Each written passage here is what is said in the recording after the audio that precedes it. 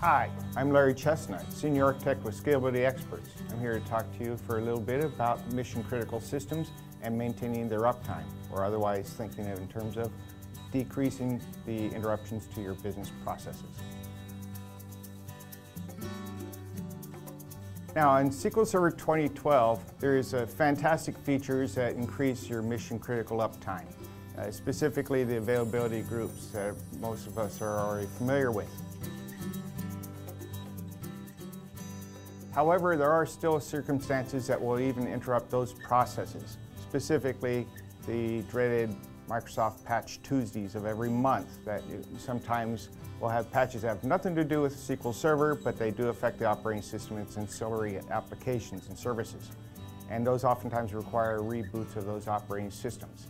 That can represent downtime for SQL Server, as availability groups have to shift. Failover clustering has to recover databases, database mirrors have to be recovered on their mirror sites. In all three of those examples, you have SQL Server interrupting its transactional processing.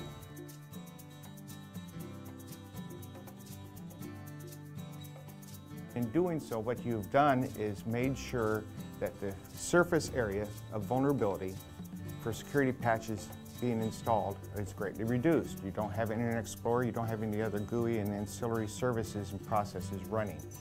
Ergo, you're far less vulnerable to having patches that are required for your particular system. Less downtime, less patching. Your SQL Server services are not interrupted as frequently as they might otherwise be. Some people might be a little put off by trying to work with Windows Server Core, only because there's no GUI. It's not a problem. All you have to do is remember your basic MS-DOS commands you learned a long time ago. In addition to that, there is, of course, open source code available on codeplex.com that allows you to have a GUI interface that you can work through your server core with.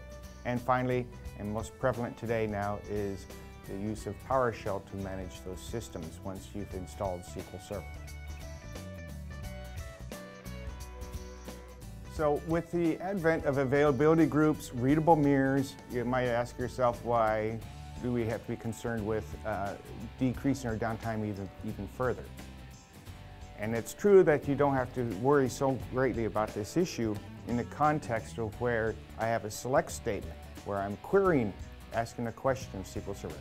But in the instance where you have to do transactional activity, inserts, updates, deletes, in those situations, that recovery time, as the server has had to be moved over to another machine, ergo through database mirroring, Windows failover clustering, availability groups, and all those instances, that represented downtime for transactional activity. And that's what we were concerned with reducing even further. And so if you're interested in taking your enterprise mission-critical Tier 1 systems to a higher level of availability and reduce downtime, we would be happy to talk with you and walk you through the steps and processes that would be necessary for you to migrate to a SQL Server 2012 solution. Contact Scalability Experts. We're here to help you.